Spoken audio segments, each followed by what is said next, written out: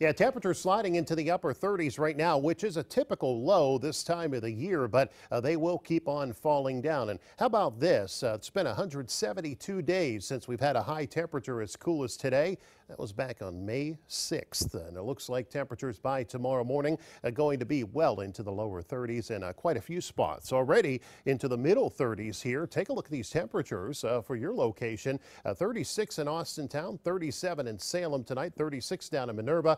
38 over in Transfer in western parts of Mercer County. So yes, it's a cool night, and I am concerned about a little patchy fog developing with these cooler temperatures right into early morning. As far as radar activity goes, very quiet right now. In fact, the clouds starting to break up for a while this evening, but what I'm watching is up over Lake Erie now. The winds are just about to shift. They've kept these showers going basically from west to east and southwest to northeast.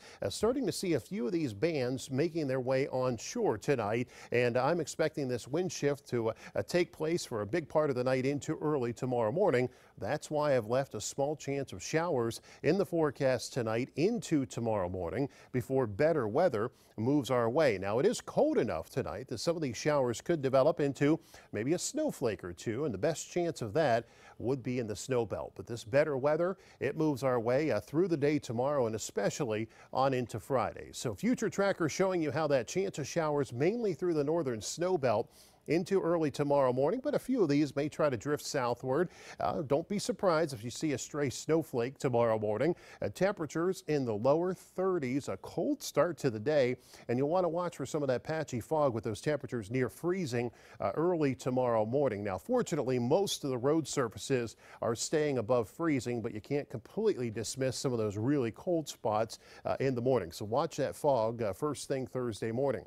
By temperatures into the afternoon, though, they will build on into the 50s, a little bit of sun filtered by clouds through the day. The chance of rain tomorrow is really small. And then into tomorrow night, I could see a little patchy fog, should be the only problem.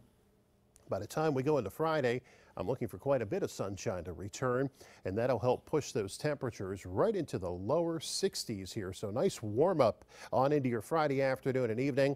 Enjoy it, because by the time we go into Saturday, here comes the rain, and that rain's going to be around through Saturday morning into midday. And what will follow that rainfall is colder temperatures, and they look like they're going to stick around for several days into early next week. 33 tonight, mostly cloudy, small chance for an isolated sprinkle or a shower, or a very small chance of a snowflake into tomorrow morning. 52 tomorrow, partly sunny skies, still that small chance of an isolated sprinkle, especially early. And then as we look ahead here over the next 7 days, well, temperatures warm up on Friday, a little breezy with those warm temperatures, but the rain moves in late Friday night into Saturday morning, and at least the first half of Saturday looking pretty wet. As we go into the afternoon and evening, those showers will become more isolated, and then the cold air starts pouring in. And notice overnight, Saturday into Sunday, then Sunday night into Monday, and even Monday night into Halloween, temperatures dropping into the 30s. Yes, some wet snow could be mixing in through the nights, and temperatures, well, they stay cold, a little like fall there. Highs in the 40s right through the middle of next week.